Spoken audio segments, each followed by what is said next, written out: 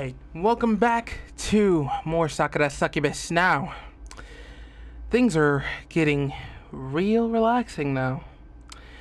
By the first week, at least for the first day that we've been at the springs, everything seemed a bit alright.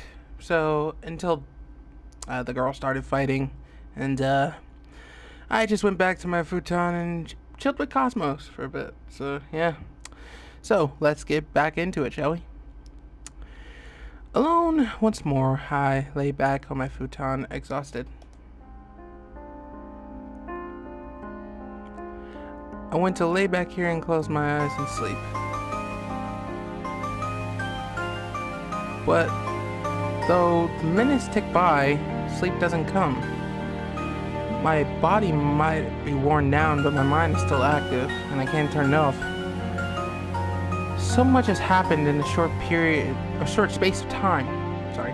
I can't help but think about it.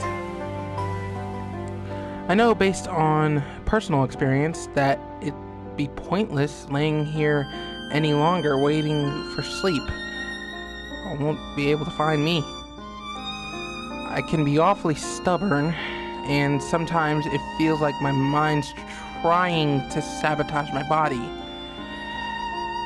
Does my brain really have my best interests at heart?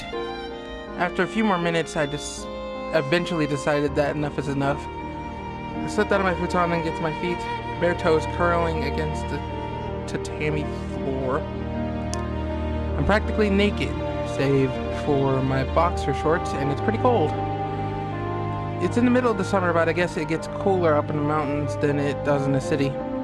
Shivering, I put on my yukata the Roykin gave them to us when we arrived, and then put on my sandals, and then I exit my room and trek down the hallway. I try to be quiet as possible. My footfalls softer than those of a cat's.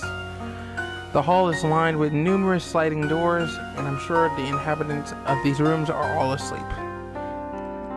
I should be asleep too if my watch is anything to go by. It's a little after midnight.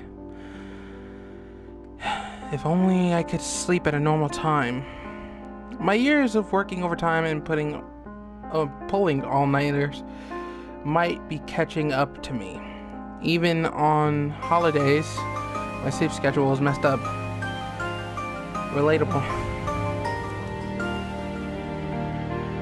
Not that this is really a holiday. I'm supposed to be taking photos of Ave. Oh well, that can come later. It's too late to worry about work now.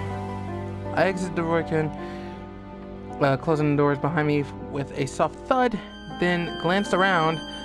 Now I'm standing in a courtyard, a scenic space filled with maple trees. A cool breeze blows through the trees, then leaf rustles low and ominous. Overhead, the stars twinkle. It's a nice, clear night. I can see the stars much more clearly out here than I can in the city. There's less pollution. The air smells nicer, too. Now I've had a chance to stretch my limbs, I feel like I'm finally ready to go to sleep. I turned, ready to depart when something catches my eye. I peered through the darkness, my eyes large than goose eggs. Everything feels vague, half-formed, and mysterious. The garden is crawling with shadows. Meaning?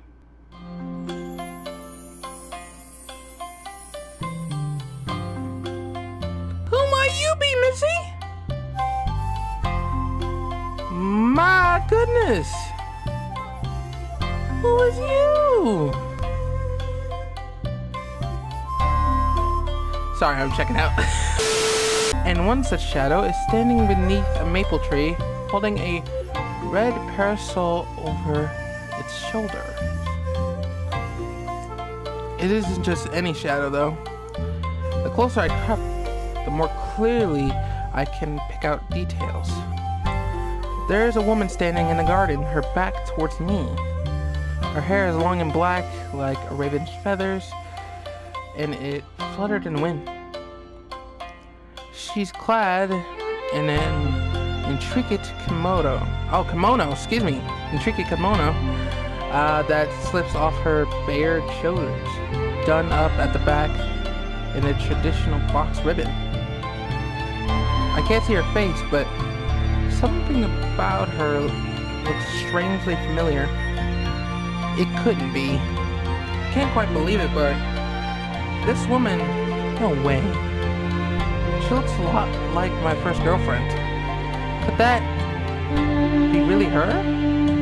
Is it really Yuki?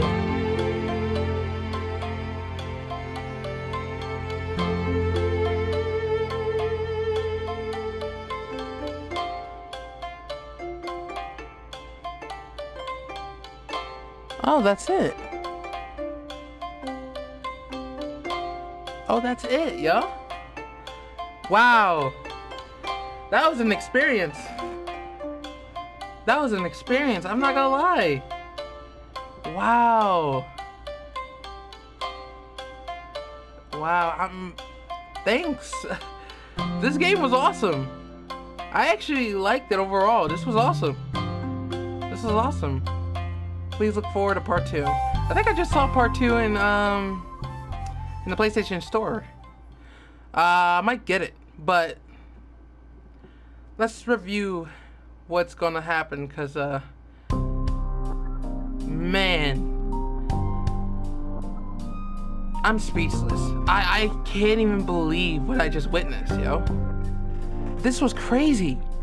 I never thought in a million years that we might do this. So I didn't know this was gonna come to an end so fast, but looks like it went, it went pretty fast. I'm not even gonna lie. So I'm definitely gonna end it here, but all I'm gonna say is I had really good fun with this game. This was a fun game. Now, if you guys wanna actually want more and want me to actually get Sakura Succubus 2, please let me know in the comments, because I'll actually play that, and it will be a interesting experience to see that woman, because it looks like either, from my guesses here, we might actually end up getting back together with her, or we might actually not, depending on what the scenarios are. But we'll see, but anyways, hope you guys enjoyed the video. Thank you guys so much for watching. It's been Zed. I'm out.